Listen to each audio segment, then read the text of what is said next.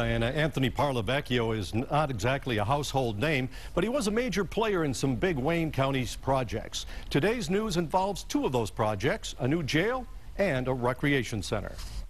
Anthony Parlavecchio was the county's point man on the new jail planned for downtown Detroit, an assignment that could have paid him more than $1.6 million.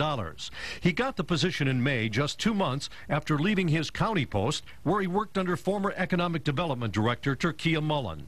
Today, the Wayne County Building Authority voted 3-0 to remove Parlavecchio from the jail position because he got it on a no-bid contract. The move was initiated by County Executive Robert Ficano. The lucrative job will now be put up for bids, and we're told that Parlavecchio will be free to bid on the position.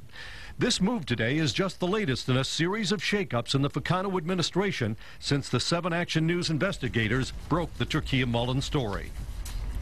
And now the other part of the Parlavecchio story. It's been reported that the feds were going to make him pay back some money on a recreation center project in Dearborn Heights.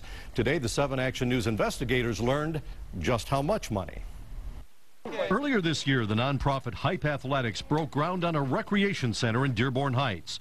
Funding came from the U.S. Department of Housing and Urban Development.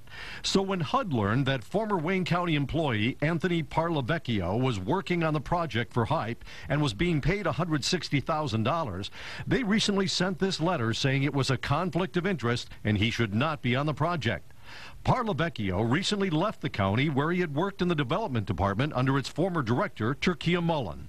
HUD rules prohibit former government employees from working on government-funded projects within a year of their departure. In addition to the $160,000, Parlavecchio stood to earn another $140,000 according to the county. But the nonprofit Hype will be hiring a subcontractor to replace Parlavecchio, whose contract was canceled. HUD called Parlavecchio's earnings from the project undue enrichment.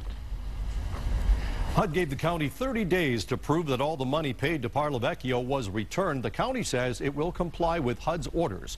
Parlavecchio did not return our calls. Scott Lewis, 7 Action News.